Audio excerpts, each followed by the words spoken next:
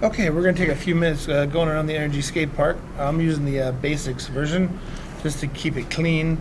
Um, just a few more examples of how energy interchanges, etc. Okay, so we're starting our skater up here at the top. You notice this pie chart's going to follow him. Blue is potential energy, and green would be kinetic energy. He's at the high point now. The GPE, the gravitational potential energy line, is right here on the ground, as would be typical. I'm going to put it in slow motion and let him go. Okay, it starts to fall. Now notice as he falls, he's changing his potential for kinetic. As he reaches the bottom, it's almost all green. You should also notice that his speed is maximized at that point. And he's turned his potential into kinetic. You can also see that over here in the bar chart. The potential is almost zero, the kinetic is almost max. Notice that the total is staying the same. So we're not changing the energy, we are simply replacing it into different forms. The total is staying the same. On the way up, we're going to do exactly the reverse. Notice the pie chart becomes blue, and we get potential on the bar chart. So it's just an interchange between the two forms. Again, this is slow speed, so it's not exactly how fast it would happen if we were really watching the person do that. Okay, so now we're going to return the skater to the top. Okay, now I'm going to make the skater large. Now, still slow motion, something you should notice. I've increased the mass a lot, but I have not changed the speeds that are showing up as they move. If you get on a roller coaster, has anybody ever weighed you and said, well, we can't put you on here because we have too many people on here and the mass is too much? No. The simple fact is that the mass is in both the kinetic energy and the potential energy. So it's similar to dropping a heavy object and a lighter object. They're both going to fall at the same rate. So having more mass does mean we have more total energy, but the interchange, the amount of interchange, is not affected. So in a number of conservation law type problems, you can cancel out the mass of the object. It will not play a major role in your work. Okay, we'll reset all. We'll bring the bar graph and the pie chart back up. We're going to move to this type of position. Now in this case, there's no hill on the other side. So what we should expect to see is he's simply going to turn, and relatively quickly, let's return the skater and let him go in slow motion. Notice that he's turning his potential into kinetic. About halfway down, it was half of each. As we get to the bottom, he's turned all of his potential into kinetic. The total thermal energy staying the same. If we go to this one, okay, we're getting the same thing, and one of the things to point out is because gravity is the driving force here, the path, the motions are independent of the path.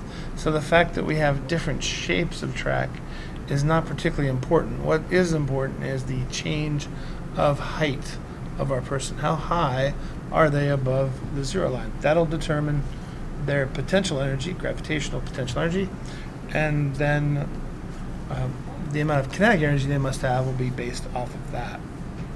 Now, one thing to be careful about, some people think that, well, kinetic energy is the energy of motion, therefore potential energy is the energy of being stopped. That is not true. Potential energy does not mean you're stopped. It means you are above some zero height that you choose. Okay, now, and something else we want to look at is the effect of friction. So we'll put the bar chart up there and we'll move him up here. Right now, friction is on and it's in the middle. So if I let him go, I'm not going to change this to slow motion, but you'll notice that something's happening to him. He is relatively quickly coming to a stop. And that's because the friction is taking the potential energy and the kinetic energy, and it's doing external work, taking the energy out. If you rub your hands together, they get hot. Friction tends to make thermal energy, the energy of motion of molecules. So what's happened here is the motion of the person has been converted into heat. We can't get that energy back. He stops. The heat dissipates out into the surroundings. Now, if we reduce the overall amount of friction, he'll get to move back and forth for a longer period of time. But you should see that on every move, you notice the red part of the pie chart is increasing. More and more of that energy that we put in is turning into thermal energy. And as we change into thermal energy, that is not mechanical energy. Therefore, we can't move around based off of the thermal energy. It's just an internal vibration of the molecules. So, unlike the last time, this time, as our skater moves, the first time is the fastest he's going to be going when he reaches the bottom. Notice that speedometer is no longer tracking up as high. With each pass, it becomes less and less, and therefore less and less kinetic. Therefore, we can get to less and less points higher and increase our potential, and therefore eventually we reach the position where we stop. Okay, so if you haven't done so yet, make sure you're playing around with the Energy Skate Park. It's a great way to look at various elements of this concept of energy conservation. It is a system that we're talking about. So when we talk about that thermal energy, we're talking about this larger system. The track is what's getting warm. The skateboard is getting warm. The energy is being dissipated out of our particular system. If we were to keep track of the energy of the skater and the track, and we kept all that part of our system, the total energy, notice that total bar over here never changed. The energy of the system didn't change, but we took energy away from the skater. Okay, so when you think of work and energy, keep in mind that you're talking about it. You have to talk about a system. You have to make clear what is it that you are analyzing. If it's a larger system, that's going to be different than if you're saying just the energy of the person.